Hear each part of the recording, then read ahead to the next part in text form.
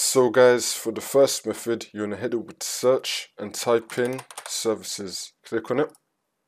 And then once you're on this, you want to click on any service one time and then click on W on your keyboard.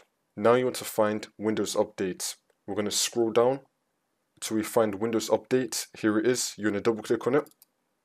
You want to make the startup type automatic and then click on start, which will then make the service status running, and then click on OK. Now you want to click on restart.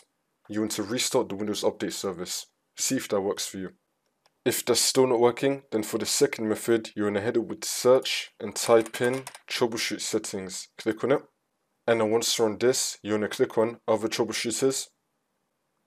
And now you want to find Windows Update. Click on run. And now this will come up, the Windows Update troubleshooter. Wait for this to load. And then once that's been done, if it detects anything, it will try to fix it for you. See if that works. If that's still not working, then for the last method, you want to head over to search and type in CMD. Now you want to run it as administrator. And then click on yes. And then once you're on this, you want to type in sfc /scan now and click on enter.